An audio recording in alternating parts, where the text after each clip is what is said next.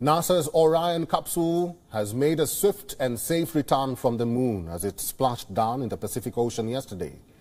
Orion completed a dramatic 25-day test flight, winding up the inaugural mission of the U.S. Space Agency's Artemis lunar program. The capsule barreled through the Earth's atmosphere at a speed of 40,000 kilometers per hour. Soon after splashdown, U.S. military helicopter and fast boats approached the capsule for inspections.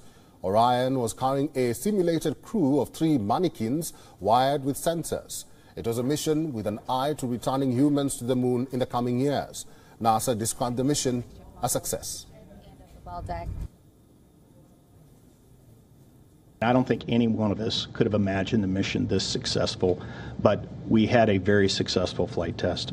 We now have a foundational deep space transportation system, and while we haven't looked at all the data that we've acquired, we will do that over the coming days and weeks and fully understand and appreciate the margins that are there.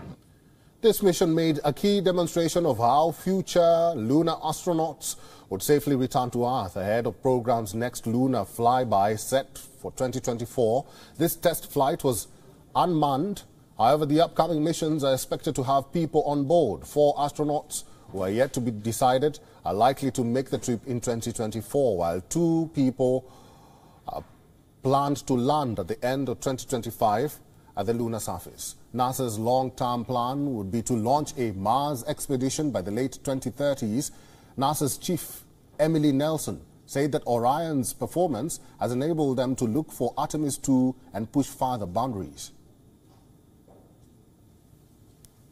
The spacecraft performed so well that we were able to start looking ahead at Artemis 2 and thinking through how else can we push the boundaries on this flight? What else can we learn? Where are there constraints that we can push on? Where are there opportunities for us to improve on our products for the next flight?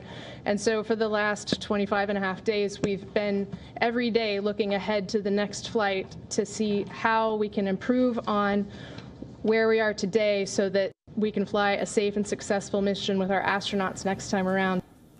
Orion's safe return is also special as it marks the 50 years of Apollo moon landing. 50 years ago on the same day, 12 Apollo astronauts walked on the moon.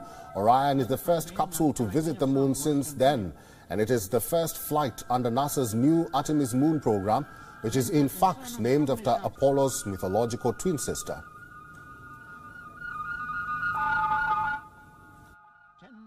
So this is a great day, not only for America, but it's a great day for all of our international partners. That's a difference from 50 years ago.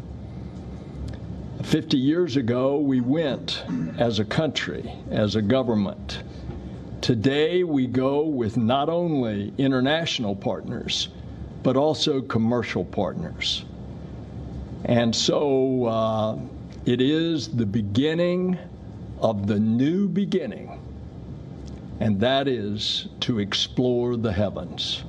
WION is now available in your country. Download the app now and get all the news on the move.